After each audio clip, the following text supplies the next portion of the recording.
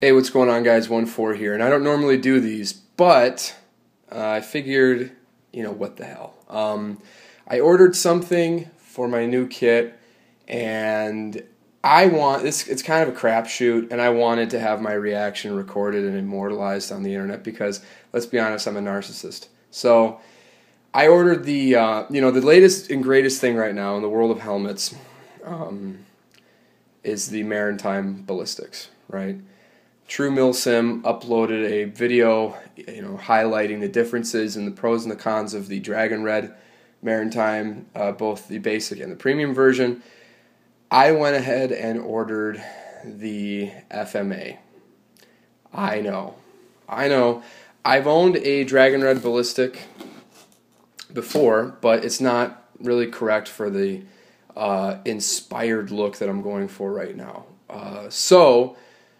And it was only $60, so I just went ahead and pulled the trigger. So here we go. It came from China. It took about 2 weeks to get here. It sat in China for like most of that time, which is pretty standard. And then, was in New York for a few days.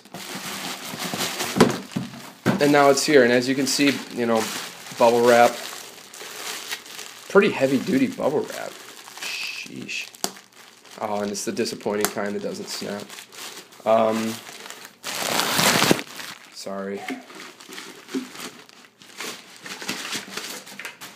Okay, so, as you can see, it has no Velcro.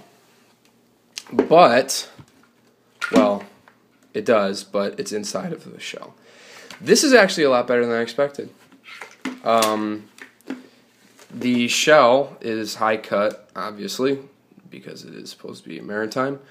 The shell does not appear to be spot on urban tan, but it is definitely better than the Dragon Red, which is basically spray tan all over. The replica vast shroud is plastic, but that's okay because it's getting replaced. Padding on the octile feels decent. And the nylon here feels okay. And this is plastic. I was hoping for it to be rubber, but it is in fact plastic. The quality reminds me a lot of my Emerson that I used to have back in the day.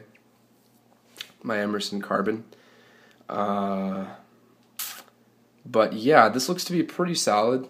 The shell is fairly thick. I mean, some of the fast helmet replicas I've seen are laughably thin. But this, oh, look at that leather.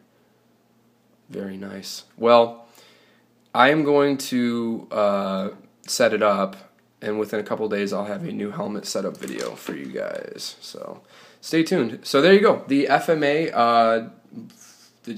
Fast Maritime Ballistic, better than expected. So hopefully it fits. See you later.